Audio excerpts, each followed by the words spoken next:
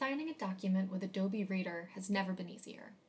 So let's say your Avenue to Travel advisor has sent you terms and conditions to sign.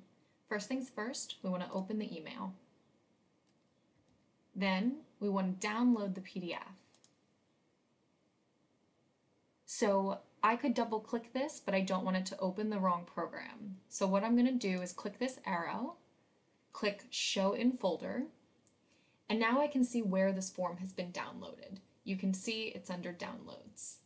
I'm going to right-click this, so that way I can decide what program I want to open this document with. And I'm going to select Adobe Acrobat Reader DC. This is a free program, and you can get this online simply by Googling download Adobe Acrobat Reader DC, and I will also link to that at the end of this video. So now we have opened up our document. Let's get this full screen. And so what I want to do is come up to Tools, and I want to select Fill and Sign.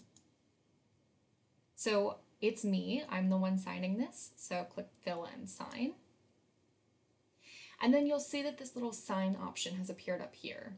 So I'm going to come through the form and see where I'm expected to sign. So right here, it looks like I need an initial. So I'm going to come up to Sign, and I'm going to add my initials. And so I can do this in a multitude of ways. I can either type out my initials. So let's say my name is Avenue Client.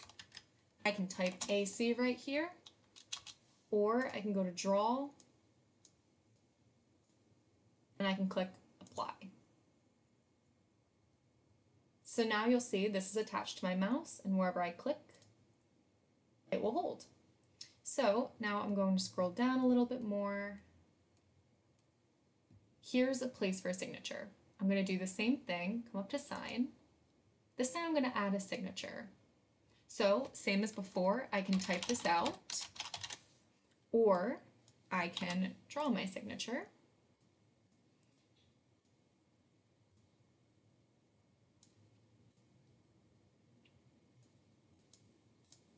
Click Apply, and then I can place that. Anywhere that's purple means that you can click, it's editable, you can add your information. So I'm just going to type out Avenue Client here. I'm going to add the date of 07/15/2020. I'm going to scroll down. Of course, I've read all this information. I have another place for a signature.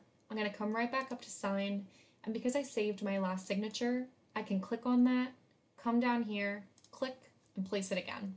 So just as before, I'm going to come here. I'm going to type in my name. I'm going to add a date. And that looks like I have completed the document. So I'm going to come up to File, Save As. I'm going to save this to my downloads. And I'm going to call this Terms and Conditions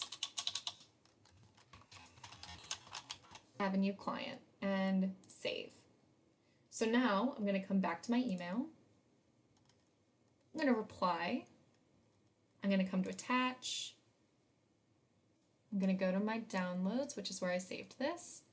Terms and Conditions, Avenue Client, Attach, and Send.